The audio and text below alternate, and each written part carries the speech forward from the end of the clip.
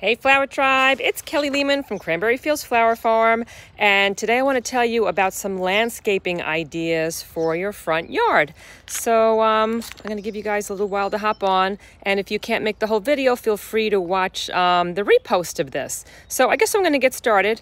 So I love the idea of like a low maintenance plant for my front landscaping. So in the front and center here, I've got a whole bunch of boxwood shrubs, and these gals are awesome. They've been here for about, I guess about maybe like 17 years, 15 to 17 years. And this is the first year I've had a little issue with them. I had like a little leaf miner bug problem. But in the last, between 15 and 17 years, having like 1 year's worth of problems is not a big deal. And I just had Save a Tree come on out, and they gave it like a little bit of a kelp treatment and some nutrients, and they're going to come back and treat that leaf miner later. But it's a really beautiful plant to have.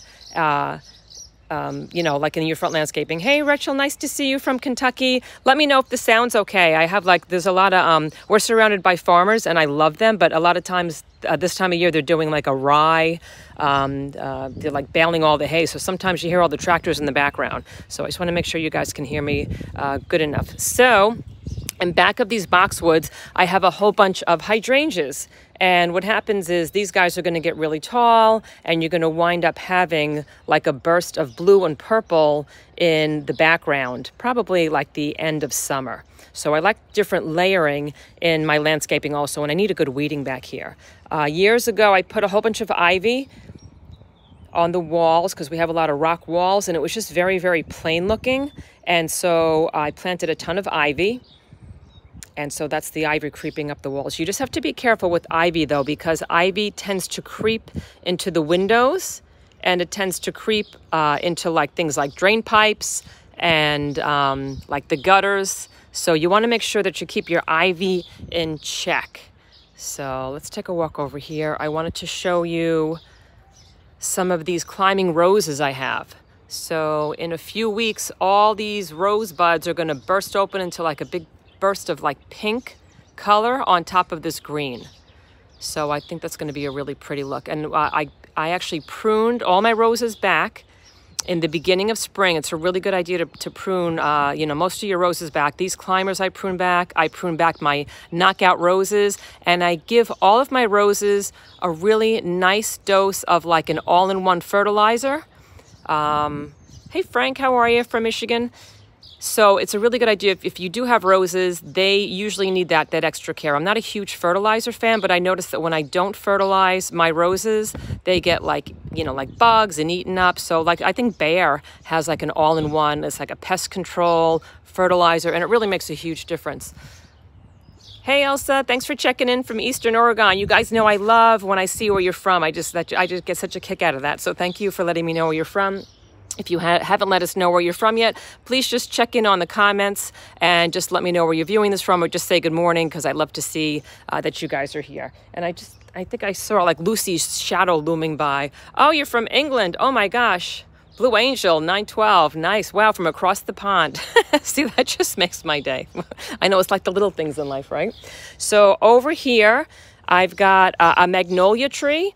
And if you guys are looking for a beautiful, beautiful tree for your landscaping, I highly recommend magnolia trees. I'm going to show you this gal again next month when they almost look like suede. So check this out. Brookfield, Connecticut. Hey, Rich, how are you? So this is going to be a beautiful white creamy bloom in just a few weeks. And they actually smell like lemons. Hey, Kate, good morning from Florida. And so these blooms are going to open up. You can kind of tell it's kind of like white inside there. It turns into this beautiful, giant, tremendous, lemony smelling bloom. And it looks really beautiful in the front of the house. And the bees love it. I actually have a video of like bees like getting the pollen from there. And they actually look drunk. They're like spinning around. They can't even control themselves because they're going so like insane. And here's some other blooms that are about to burst. And what's really cool about this one, this is called a leatherleaf magnolia. The back of leatherleaf magnolia looks like actual brown leather. It looks like suede. Actually, I don't know why they don't call it a suede magnolia, but it looks really beautiful in arrangements. A lot of times in fall, I'll use these magnolia leaves and I'll just turn them and I will put them actually in, you know, in like the arrangements to show the brown. Yeah, Elsa says it's bee time. It is bee time. We've got all these honeybees because we just got like a whole new hive last week. My friend Eddie helped me set it up. And we have bees that were sent to us from Midas Bees. Oh, hey, Janet. Good morning from Minnesota. So my friend Tom over at Midas Bees sent over like 5 like beehives, well, they're actually bee houses for solitary bees. And then I'll tell you all about those another day. Today is today's World Bee Day. Frank, I did not know that. Wow. Awesome. Thanks, guys. Now I'm in the know. You guys always know so much more than me.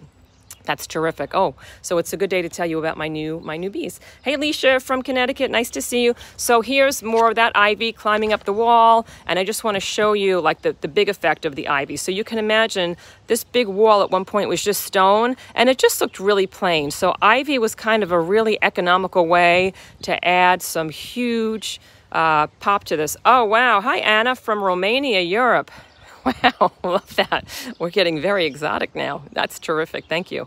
So yeah, so you can tell like that kind of pop that ivy makes. And listen, it took a while for this to grow up. And last year it was growing. It was actually growing inside of my house, inside that window. That's my bathroom window. That's like a guest bathroom window. So we had to cut that out. But then it looks pretty creeping up over here also. And I love the idea of stone and wood and ivy all together, almost like that, like an enchanted cottage type look. So that's what my side door looks like here. And then I've got more boxwoods. And that leaf miner, I'll tell you guys, once that infected one of the boxwoods, it got them all. So it's like a little bug that spread. But these guys are looking good. I'm glad I got them treated. Hey, Mr. Rogers Trolley, good morning to you. And I've got more roses over here. So once again, I really love the idea of just like simple burst of solid colors. So instead of having like, you know, like 55 tchotchke colors going on here, I'm going to have the green, the deep green of the boxwood, and then I've got the deep green of the ivy in the back, you know, so all different shades of green. And then I'm going to have some gorgeous deep red colors coming up. So that's just, I think it's almost like a bit of a sophisticated look, just having like beautiful, like simple colors on top of each other, kind of like a layering. And so that's what this side section looks like here. Or here's some roses in bloom now. So here you can see what I'm talking about, that color with your landscaping. Hey, Anne, thanks for checking in from Toronto. So here's more of these. These are like some climber roses here. And I just like the way it looks. Now you can tell I've got like, even though I added that rose control. Oh, hello there. Who is it? Sinagarsi, Queen of the Gardens, thank you, from the UK, across the pond. Thanks for checking in. So here is like that really just beautiful red color. And I'm sorry, I was showing you these guys. Yeah, so the bugs really, really love these, you know, these rose leaves. But what's really interesting is the bees that Tom sent me from Midas Bees, they are called cutter bees. And what they actually do is they actually punch out little holes in rose leaves and they use it to kind of wrap up. I think what they do is they wrap up like, you know, some of the new babies that are coming. Good morning, Kathy from Vancouver. So, but I have to check all my Midas Bees facts, so I shouldn't be giving out facts that I'm not quite sure of yet. So, Tom, don't be mad if I'm giving false information here, but I will tell you guys about those. But I don't think this is from the leafcutter bees. This is from somebody that I don't want here because my leafcutter bees haven't really hatched yet. Okay, and then I wanted to show you, we have a little, like a fountain here. And I wanted to ask you guys if anybody has advice, because we get a lot of algae buildup in this little fountain. And I wanted to find like an organic solution to keeping the algae back. So like we'll go to like Home Depot or the garden centers and we'll add like a little bit of like an algae, like an anti-algae liquid. But the birds are always taking baths in here, which is so beautiful. And I don't want to put chemicals in here that can hurt them. So does anybody have a good solution for like an anti-algae thing for water that's more natural than chemical? Because that would be awesome. And so we used to have fish in here, but my 2 cats, Tigger and Shadow, used to have a field day fishing and eating there. So I kind of felt bad. So we stopped doing the fish in there. But we've got some leaves we have to get out of there. But it's very peaceful to have a water element in your gardens if you can, or, you know, like even a smaller one, even if you have like a tiny fountain. I know sometimes it's, you know, the space is an issue. What about the tiny, oh, what tiny, Elsa says, what about those tiny slugs that clean water? I don't know about these tiny slugs that clean water. I'm gonna have to go look them up. Thank you for that. I wanted to give you some advice if you're laying down pebbles for your landscaping. Make sure that you put a weed fabric down first, because I will tell you that the weeds love to come up through these pebbles. And so you should really put down like a weed fabric first. And then you're going to lay down the pebbles. And then what I do is I'll also sprinkle preen in the beginning of the season, because preen is a great weed preventative if you can get it down early enough. And I just saw on Amazon there's something called Preen Natural. Has anybody used that yet? And it's supposed to be good for like vegetable gardens. So I haven't used it yet, but I'm very interesting. Oh, Elsa said, I'm not sure what they're called. Yeah, you've seen them in aquatic planting. Interesting. So anyway, if anyone's tried that natural preen, let me know. Let me know if it works. Let me know what you think, because it seems like a good alternative to like, you know, regular preen. And then I've got some knockout roses here that are going to give us like that burst also. We've got a little bench that we sit at here. And I've got, oh, I have to show you one of my favorite things that Shell and I just bought. We bought a bird feeder. Let me try to get over here more. I'm going to try to walk slow so I don't give you guys agita. So we bought a bird feeder. We literally spend hours watching these birds here. Right now I'm kind of scaring them away. Sorry, guys. But we sit like in the front window of our house, and we just like, we'll have tea after dinner, and we will sit and stare at this thing for like, I don't know, like it feels like hours. And now we've got like cardinals and blue jays, and it's just absolutely mesmerizing. So I put some bird feeders that we liked in my Amazon shop, and I put that Amazon shop in descriptions below in case you're interested in seeing some of the bird feeders that we have here or ones that are similar. Down here, I've got more knockout roses, and these guys are in a bit of a shady spot, so they don't give me like it's not a tremendous plant, but it gives me some blooms each year, and I'm going to show you what it looks like on the other side, because I have more knockout roses over there that are blooming. These are daffodils. I have a lot of clumps of daffodils here, but you can tell like this bed, I kept really super clean also. Like I don't have a ton of color in here. Like my secret garden is just like, it's like pink peonies, and then there's hydrangeas, and you know, there's all sorts of limelights and everything. There's like a big mishmash of color that I love for back there. But here I like to be very peaceful. So I actually have most of this bed is empty, except for that cluster of those daffodils that were just in bloom. And it looked really pretty. But what I did is I leave the daffodil leaves in place because the plant needs to continue to feed itself. So it's going to store all that food from photosynthesis in the bulbs for, you know, for the plant to eat during the summer, and then it will come back next year. So that's the story with this little bed here. These are called ilex, mountain holly, and it's like just another good hedge to have. Oh, look who snuck in here. I didn't even see you here, Lucy. Hello. So the ilex are another good choice for landscaping. They're low maintenance. Sometimes they get a little bit leggy, but I like them a lot. And they're like a really pretty green. Elsa said, my daffodils have not bloomed this year. Oh, that's strange. I have some on the opposite side getting sun. Daffodils are usually one of those, you know, tried and true bloomers. But listen, I don't know. Maybe the weather was kind of odd by you this year, because we had a lot of weird weather here, right? Wasn't it like a crazy year for weather in spring? That's strange. Any ideas, guys? Why wouldn't your daffodils bloom? I have to say that's a new one. Anybody else have that issue? Here are some more of those knockout roses that are in bloom right now. And this guy gets a little more sun. That's why he's blooming a little bit more. And in the back, you can tell the tall trees. Oh, Elsie, you're zone 6B. Oh, I'm zone 6B too. I don't know. And we have a little like daffodil mystery going on here.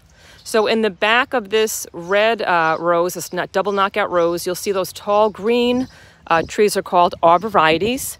And we have them kind of all over the property. I like to put arborvitaes in when I want to have like a grand entrance, or like, you know, I want to kind of like highlight an area. So that area back there is what I want to create a memorial garden for my mom.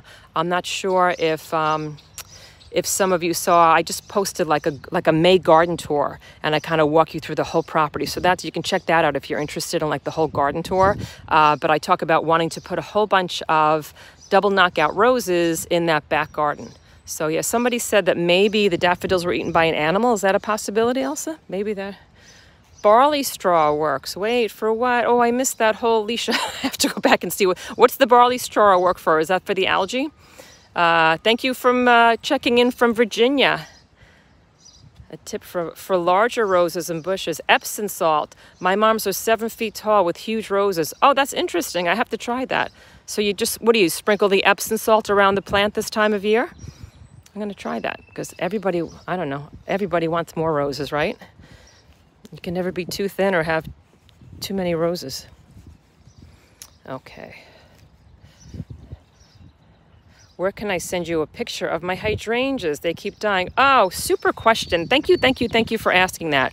Please post pictures of your garden questions on the Kelly Lehman's Flower Tribe Facebook group, because there are gardeners from all over the world, and they are posting their garden questions and their pictures, and people from all over the world, gardeners from all over the world, are answering these questions. So I asked you guys to please help me out, because so many people, I get like hundreds of questions each week on Instagram and YouTube and Facebook, and I can't keep up with them all, but you guys know so much more than me most of the time, so you've been tackling the questions that are being posted there, and I so appreciate that. So please hop on over to the Kelly Lehman's Flower Tribe Facebook group. There's a link in descriptions below, and please post those questions, and please, if you can be kind enough to try to answer them if you can for me. And I try to get over there at least twice a week. So I love seeing you guys showing up there, and there's a lot of friendships being formed there. A lot of people are hanging out there talking a lot of garden talk.